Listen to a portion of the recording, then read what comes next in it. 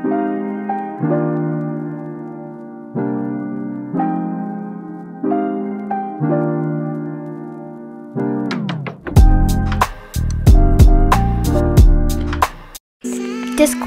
all acts, techniques, recommendations, etc. may not be up to real-life standards and should only be used in realistic roleplay when without consultation of professional advice beforehand. But besides that, please enjoy the video.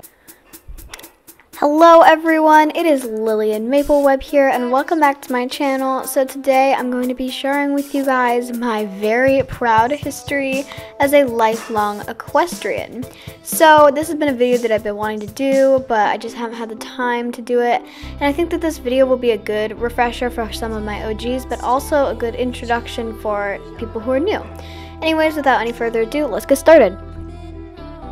I was born in Governor's Fall, and this was one of the most urban places in Jorvik, not a very horsey neighborhood. And although my parents weren't riders, it was actually my grandfather, who is one of Jorvik's most beloved jockeys, who inspired me to be a rider. So unlike most of my friends, I didn't want to spend my day scooping ice cream at Leonardo's. I was 4 years old when I rode my first horse, named Copernicus, or Copper, and he was at the Moorland Stables. He was the epitome of a perfect pony. And he taught me the basics of riding, from walking to trotting to a little bit of cantering and a few jumps. We did some trot poles here and cavalettes and cross rails later on.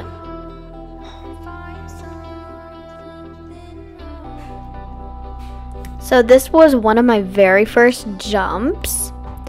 And then this was a cross-rail combination that we worked really hard on getting perfect. And we got 2 strides in. And then this is a gathering pole cross-rail. When I was 8 years old, my brother went to college and my parents needed to downsize a house. So we moved to New Hillcrest in this lovely red home. And I got to ride at the New Hillcrest Stables and I got to lease Poncho.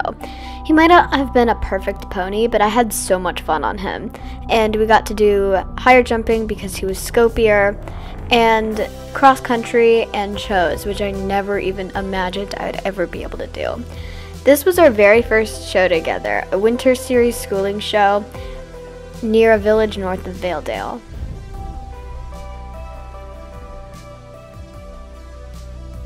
At the 2011 Aspen Edge Hunter competition at Golden Leaf Stables, after placing first with Tostado or Poncho, I awkwardly begged my mom to talk to the owner of that cute light bay pony gelding in the paddock. Pumpkin was a 3-year-old children's pony hunter, and he was for sale and only recently broken in. My parents weren't big into the idea of getting a horse, but my trainer was, so on Christmas morning I found him in the lesson horse pasture. Training him was tough, and I definitely needed the help of my trainer to work him out.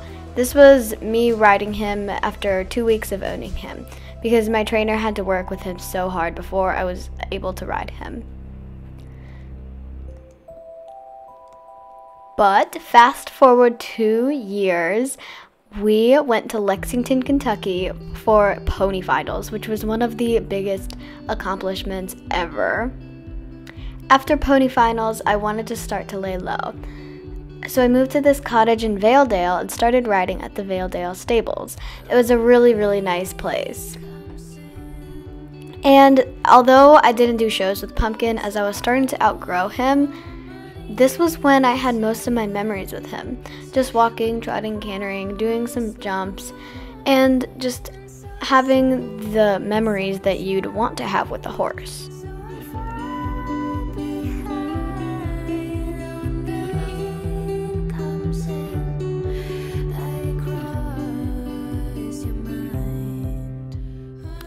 A whopping 4 years later, I decided I wanted to get back into competing, so I found Cairo, a 3/4 Shagya Arabian, 1/4 thoroughbred. I started teaching him to jump, but I realized he didn't like it as much as I anticipated. So I found myself a Western trainer who taught me barrel racing, and that was the start of becoming a partial Western rider, even though I'm mostly English.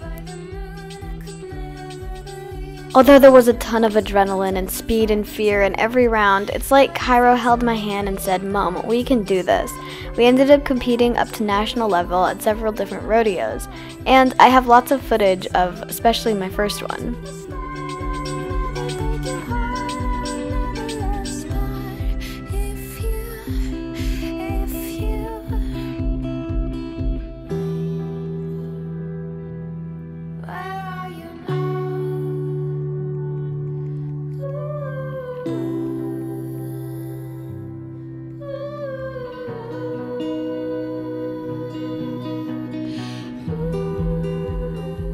It wasn't until I met Prada that my fortune was changed. The mare was only 3 years old when I first started to ride her, and she was a Haflinger. But boy, that mare could jump, scopier than even Poncho. And she gave me a ton of motivation to get back into English and jumping and all of that. In 2020, we ended up being able to get the opportunity to compete at the Baroness of Silverglade National Hunter Festival. And after winning, I got asked by a ton of people if they wanted to work at their facility. Moreland asked me if I wanted to work there, Silverglade Equestrian, but in the end, I decided on a cute little family-owned facility owned by Tatum West, Red Oak Equestrian. And I quickly loaded my horses up, my 3 horses, and they got used to the place pretty quickly. Here's Prada in the round pen, being very cute. And I also got the opportunity to work with other project horses, such as Tofu, who's been progressing really, really nicely. And I'm really excited for what the future holds. Thank you guys so much for watching. I definitely enjoyed making this video and worked really hard on it. Be sure to like, comment, and subscribe, and I hope to see you guys next week. Bye, everyone!